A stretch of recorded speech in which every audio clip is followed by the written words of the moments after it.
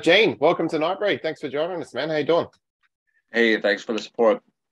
It's great, man. So hopefully I'm saying this right. Malefic Throne, is that how I pronounce Malefic? Yeah, Malefic Throne. Yeah, beautiful. So I read that yourself, Steve and John, you guys have known each other a long time, right? Before this whole thing kicked off. Well, yeah, John and I had been together since music with the Angel Corps band back Yeah. in 1995, 96 when we started. Um, he was on the original demo tape that came out in 1996, and then the Hammer of Gods album, and then also the Exterminate album that came out in 1998. Hmm. After which time he exited the band and then went on to many things over the years since. I mean, I think the most immediate thing he did after he was out of the band, out of Angel Corps, was the Origin band. Hmm. I think early on when they started, and some other things that he'd been involved in too, and a whole hell of a lot of stuff ever since, though. Yeah. So other than playing together, how did you all sort of meet, Well, at the time, um, when we were first starting what was to become Angel Corps, um, originally when I moved to Kansas City, Missouri, where the bass player vocalist of Angel Corps, Pete, was living with the drummer from Order from Chaos in a house together in Kansas City. Um, their band had broken up, and I'd been in touch with Pete, and then I'd moved down to Kansas City from my home state of Minnesota. know? And at first, Mike, the drummer from Order from Chaos, we were developing the material, and we hadn't decided on a band name or anything yet.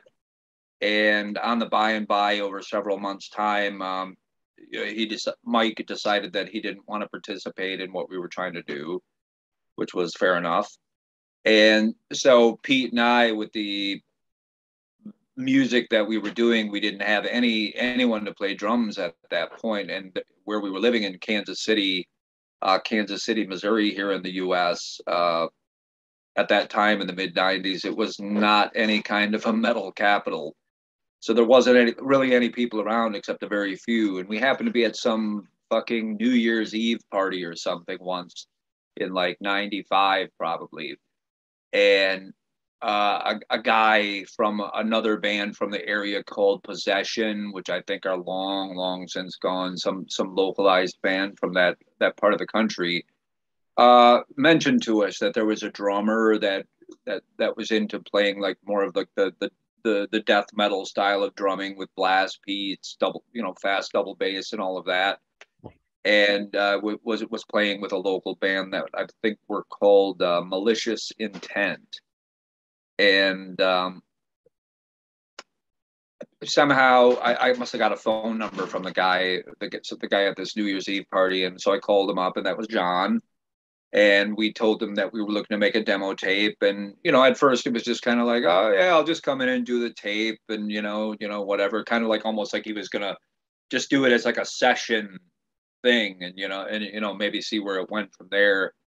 And we were fortunate enough after we did the demo, that within about a month or so's time after making the demo, that we picked up the interest from Osmos Productions out of France to do a contract for the debut album, which became Hammer of Gods, that it came out about a year after that in '97.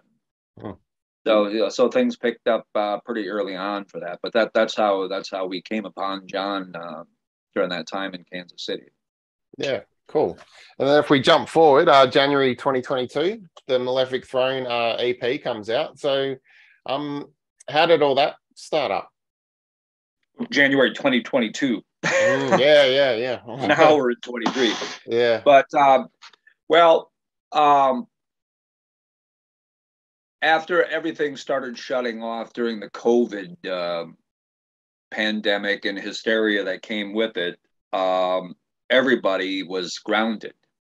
You know, no tours were happening. I mean, pretty much everybody was stuck at home. All of us were.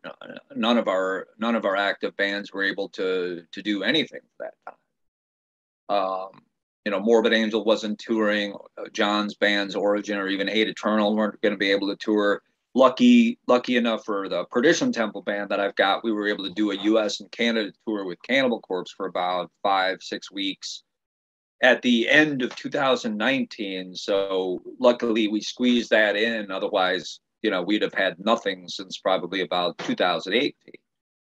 But anyways, so everybody's locked down, and somehow we were chatting online once. Like somebody put up a post about, you know, some kind of a funny topic like hornets or something that was going on in the news at the time about some kind of a hornet, and couple of us jumped in and were making cracks about it.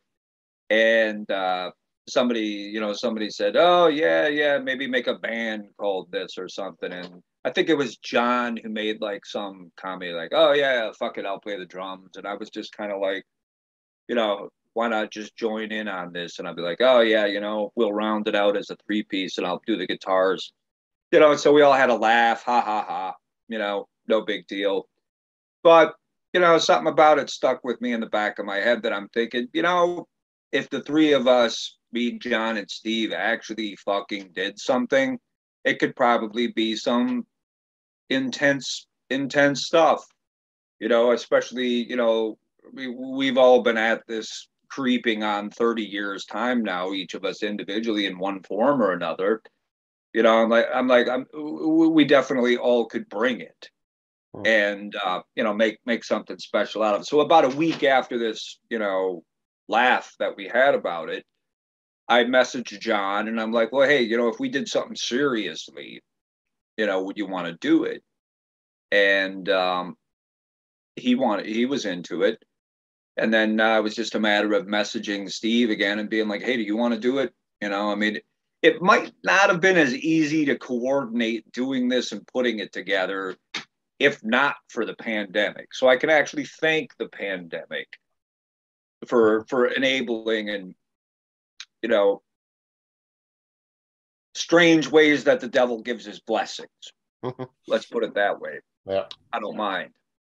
But yeah, so we got together through messages and stuff, and I started working on material because of course, with my day job, we weren't working in an office anymore, so I was working at home remotely. I'm actually sitting in my work desk right now that I'd be doing during the day otherwise.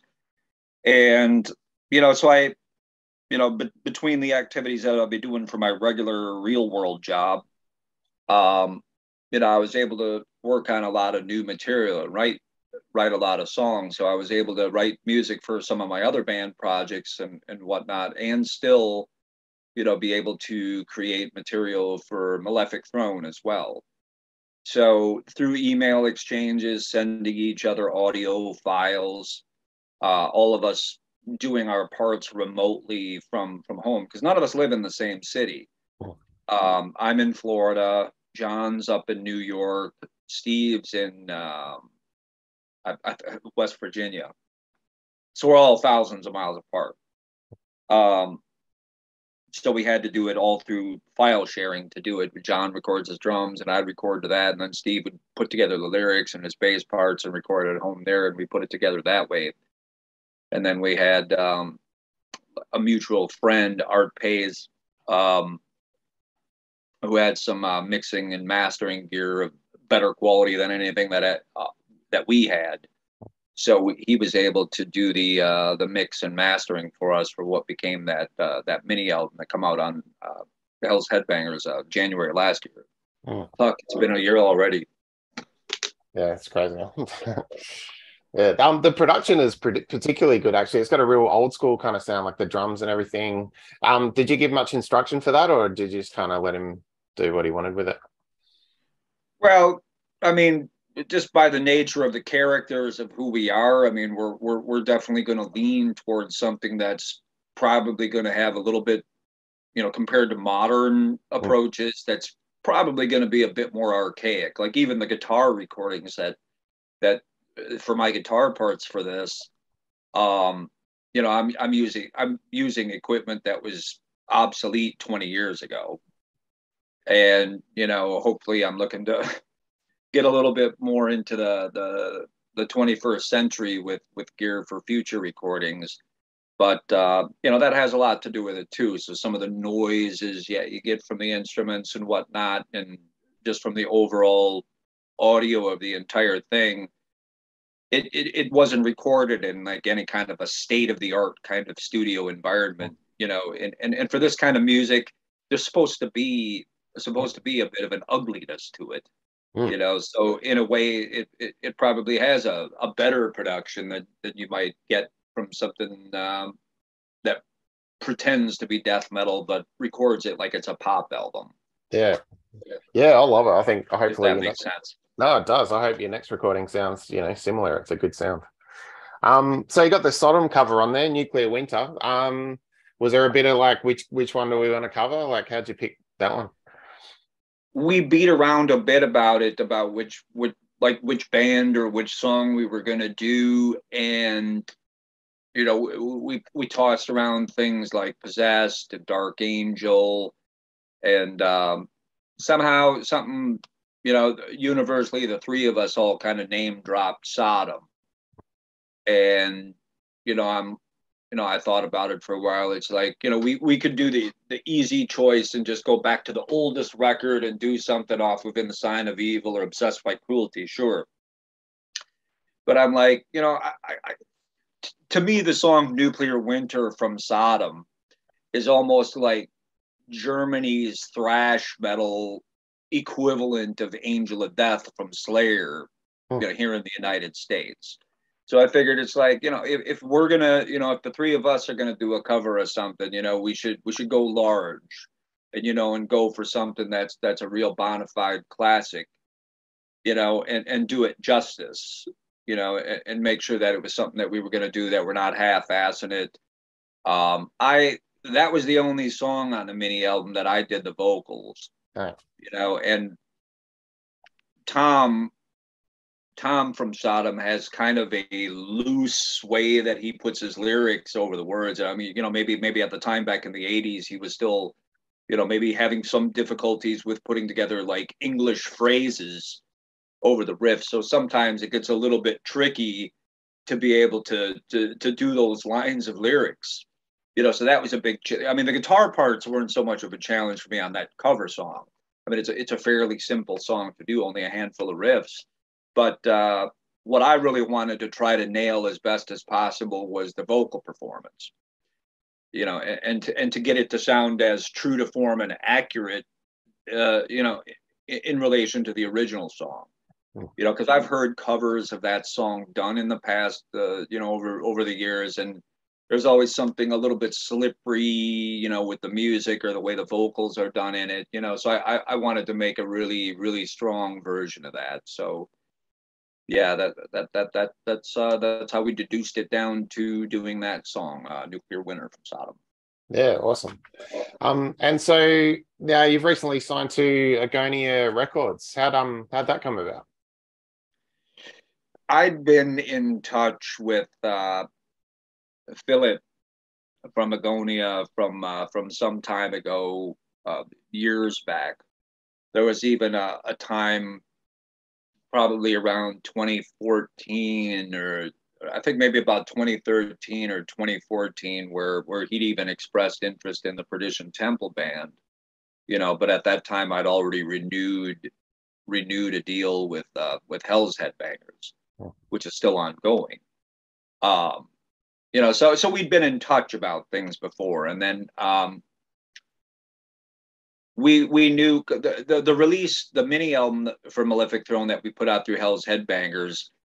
We kind of look at that, even though it's like a actual, you know, physical release, we kind of regarded that as a demo, like sort of a label released demo. So we weren't bound to Hell's Headbangers for that, and the other guys started talking about it. Be like, okay, well, where are we gonna, go next for a label? And like, if we want to get the kind of product that we really want, the proper full length album debut to come out from the band, what are we gonna need to do that? So when we put together what it would really encompass, uh, or take to encompass doing that, uh, we knew we had to talk to some labels that that might be able to do a bit more than some of the boundaries that maybe Hell's Headbangers band had would have regarding that. Which I still have I still have an ongoing great relationship with them, but for what we're looking to do for the Malefic Throne thing, we definitely needed to get into some bigger waters for that. And the resulting album, I'm sure it's going to reflect that. Yeah, cool. And talking labels, you ran Evil Vengeance Records, right? For a bit there. Yeah, that was pretty brief. It was right after Angel Corpse originally broke up in 2000. Not too long after that, I had a bit of money, and I thought that I knew what I was doing. 2020 hindsight, I would have ran screaming away from this idea.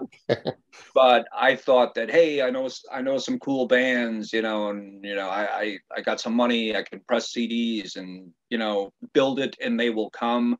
No, they won't. So I put out a few releases. There was a Brazilian band called Abhorrence, and it was their only ever full length album called Evoking the Abomination. And then the next one was another band from Brazil called Ophiolatry, and it was their album called Anti-Evangelistic Process, which out of the releases that I actually put out, that was probably my favorite one. And unfortunately, I wasn't really able to get the kind of reach doing a label or the promotion. I thought, okay, print the CDs, put it out, put flyers in the mail, and that was going to do it. I didn't really consider all of the things like, oh, you need to get advertising through the magazines. You need to, have a whole there was so many things that I didn't consider that really led to the label falling apart within just a few years' time.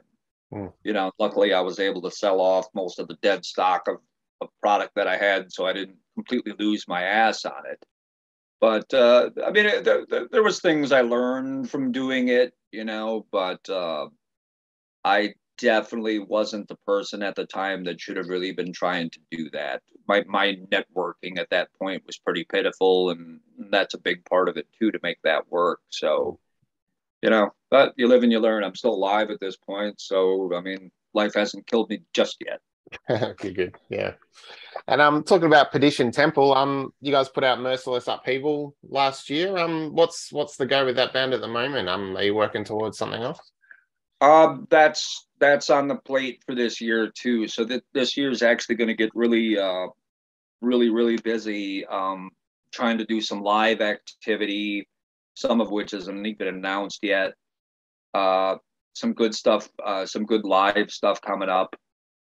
And so we're looking to probably by around the summer, I'll begin recording all the parts for the guitars, and Alex will be doing his bass parts, and on the album I'll be doing the vocals.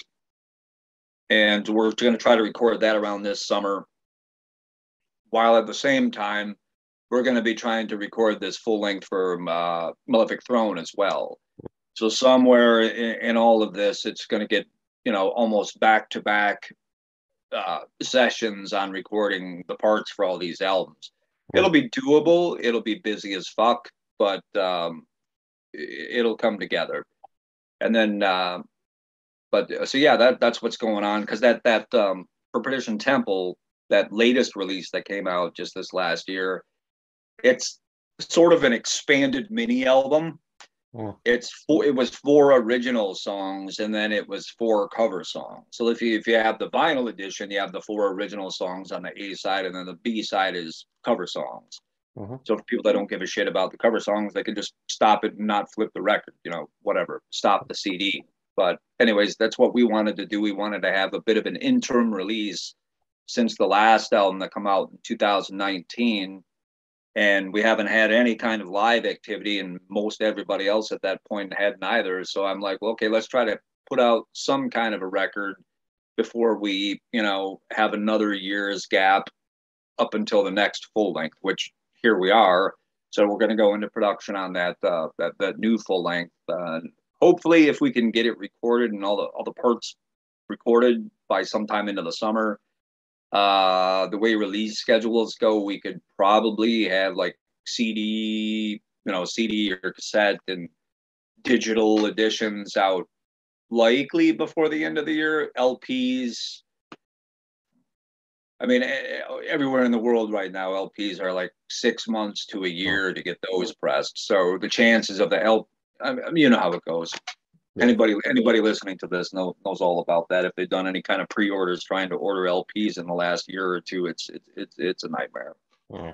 Yeah. So those, so are those songs all written? They're ready to go? Yeah, everything. Actually, the drums for the newest Bearders Tradition Temple album, the other 8 songs that'll be going on this next full length, Ronnie had already recorded the drums about at the same time that he'd recorded the drum parts for the current one, the one that's out now, the Merciless Upheaval. So it's just waiting there for me to put together to record the guitar parts and then record the vocals, which hence the staggering between the two is I'm pretty lousy speed wise coming up with lyrics. So it's only been in the last couple of months that I've actually finally finished up what I'm satisfied with as lyrics for this next album. So now I've got all the components. Now it's just a matter of just rehearsing the shit to myself for a while and then go and start tracking it. And then we'll go get it mixed and finished. And like I said, if we can have that all done by the end of into the summer, we could hope to have that out through Hell's Headbangers before the end of the year, maybe. Yeah, cool. And talking about Angel Corpse, there's been breaks before, little stints of breaks. Is there any chance that it'll come back at some point? No. Okay. Not a chance at all. No worries. Yeah. No, that's cool. And outside of your stuff, what have you been listening to? What are you checking out at the moment? There's been a bunch of things like even like in this last year, somebody'd asked me to do like one of those top 10 favorites of the year or something. And some friends from some years ago finally put out an album after over a decade, Negative Plane, if you know them at all. No, I don't know. Yeah, what kind of stuff? Their previous album came out about 2011, I think it was. So they just put out a new album called The Pact that came out this last year, and they haven't broken pace at all. I mean, it literally sounds like it's an album that could have came out a few months after their previous one. Yeah, cool. Yeah, it's all the same guys. That was really good. Hang on a second. I actually wrote this down somewhere. Yeah, nice.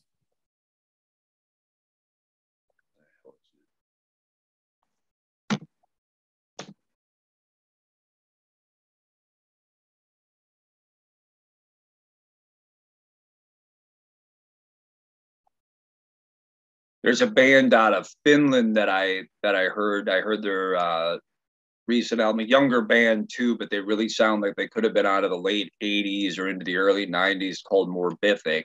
I thought that was pretty good. And what else we got?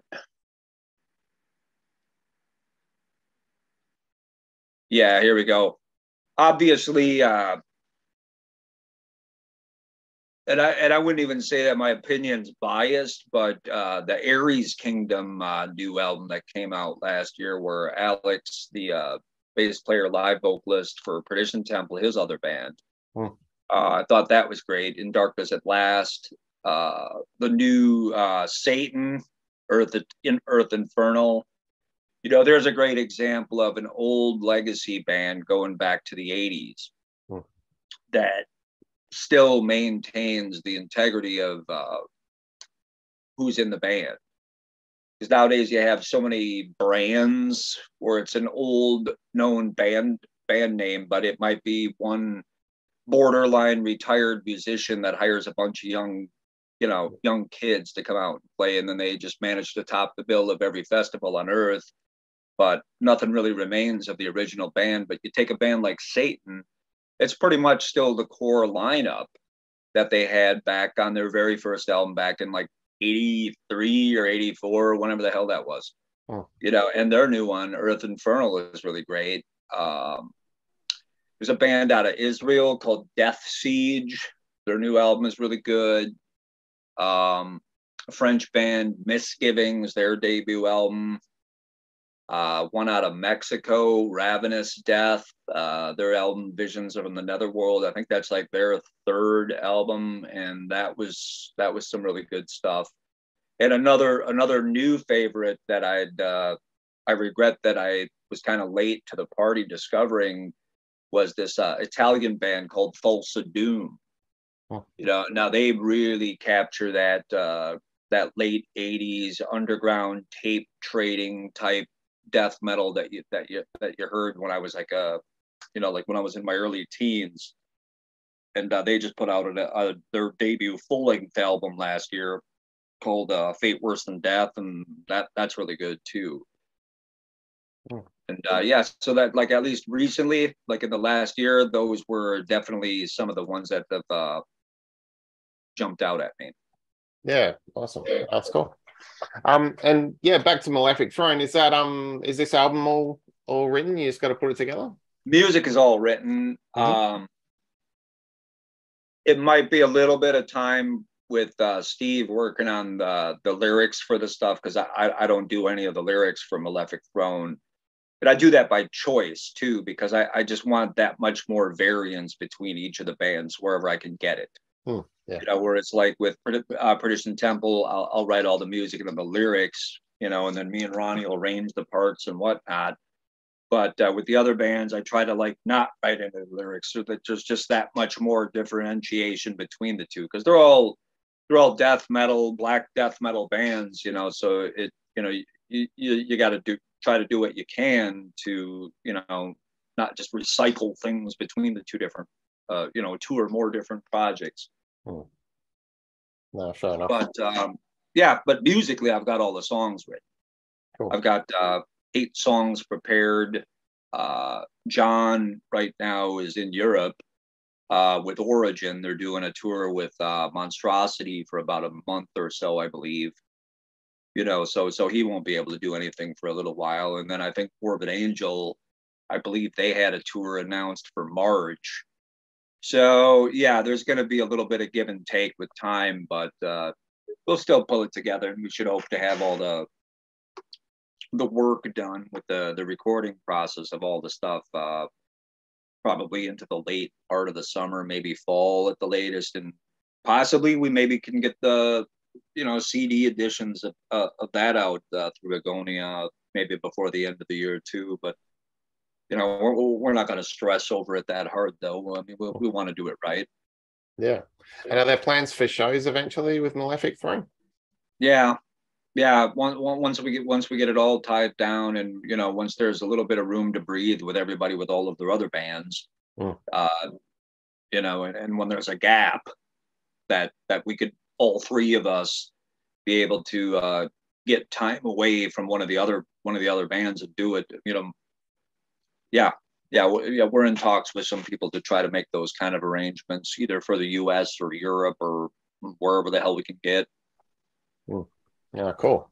Awesome. Well, look, Jane, thanks heaps for your time. It's been great to talk, and I'm definitely keen to hear the record. It's gonna be good stuff. Cheers, man. All right, thanks a lot, and thanks for the support, and have a good day, man. Yeah, you too, man. Have a good one. See ya, bye.